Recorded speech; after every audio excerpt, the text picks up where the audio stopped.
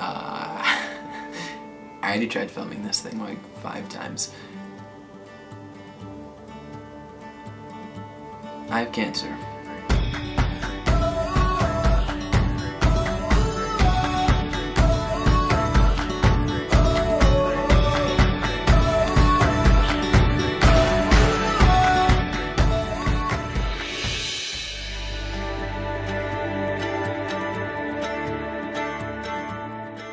So the basic plot of Before I Go is it focuses on this college sophomore named Wyatt. He just came home from college, he's about to become a college sophomore, and he realizes during a visit to the doctors that he has cancer. He has liver cancer specifically.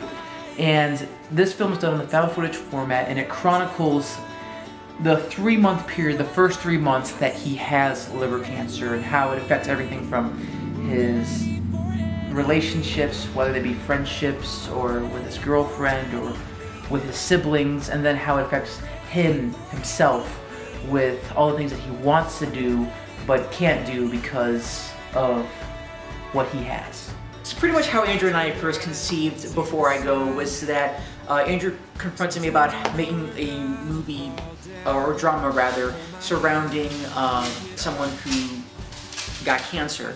And at first when Andrew told me that he wanted to do a film about that, I just thought, oh no, not another cancer story, because like we have The Fault in Our Stars and just so many other films that surround that kind of idea. And I just thought, Andrew, if you're gonna do this, you're gonna have to do something that can really make this idea stand out on its own.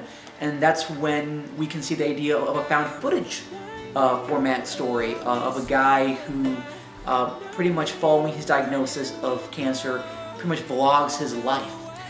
I think one thing that people will definitely find interesting and something that will convince them to see this project is how relatable it is. We definitely tried from day one to try to make this film as grounded in reality and relatability as possible. We wanted to make sure that every single thing that happens in this film is something that actually could happen. Everything from the conversations that these people have, the things they talk about, to the things that happen to them all. They're all very grounded in reality, and we wanted to make sure that it's not just something that happened in the script, but it's something that carried itself to the screen, to set whenever we shot a particular scene that day. We wanted to make it all as real as possible. The reason why we chose to do the found footage format for this project in particular was because we've seen it done for horror films and for action films, but never for real, authentic human drama. So what this format allows is for the audience to connect more with the characters and with the story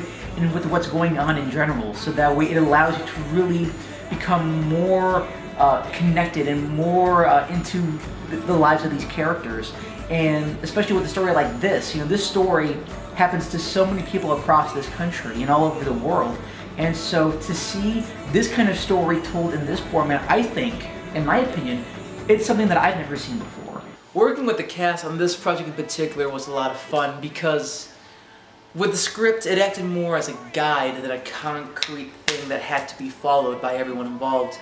And so it definitely granted a lot of freedom to everyone involved whenever we were shooting a scene. And it happened quite often that they had some last-minute strike of inspiration, and they asked us, you know, do you think we could add this in last minute? And we said, go ahead. To me, I hope that audiences take away from this film the idea that we've been advertising in our trailers and a lot of our promotional material, which is to live life. Life will provide you plenty of sadness and hard times, but we also live here for the enchantment. We live here for those moments in life where just everything seems to be perfect and happy, and that's ultimately what we strive to live for. It's what makes life worth it. Through the course of this project, there were many times in my life this past year where it's been very difficult and it's been very challenging. And so this project could not have come at a better time in my life for me to realize that there are people who have it far worse than I do, and yet they still manage to see the positive side of everything. They still manage to see the happy side of everything in life, to manage to find the silver lining of everything. And so if they can still manage to do so, why can't I? Why can't I manage to do that? And so that's what we hope to pass along to audiences, to just live life, get past the downs in life, because there'll still be plenty of ups to look forward to that'll make life worth living and to live life.